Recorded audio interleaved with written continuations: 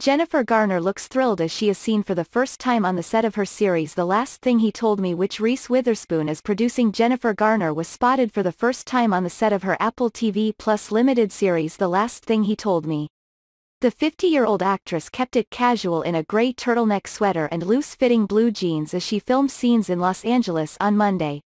Last November, the 13 going on 30 star replaced fellow A-lister Julia Roberts in the project, which is being produced by Reese Witherspoon's company Hello Sunshine. Jennifer toted a navy blue suede bag that hung from thick black leather straps on her shoulder. The brunette beauty wore her long locks in soft curls around her shoulders and accessorized with small silver earrings. The Alias alum sported white earbud headphones that were connected to the iPhone that she held in her hand. The Texas native stood in front of a red pickup truck and laughed as a crew member helped adjust her headphones. The Last Thing He Told Me is based on Laura Dave's best-selling novel of the same name.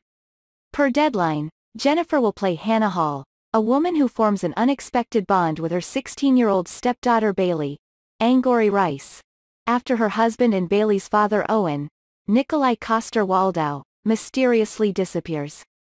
The Last Thing He Told Me became an instant bestseller after it was published in May 2021. The book spent 44 weeks on the New York Times bestseller list and was chosen as Reese Witherspoon's Book Club Book of the Month when it was released. Prior to its release, Witherspoon had already optioned the book from Dave, who is co-creating the series with Josh Singer,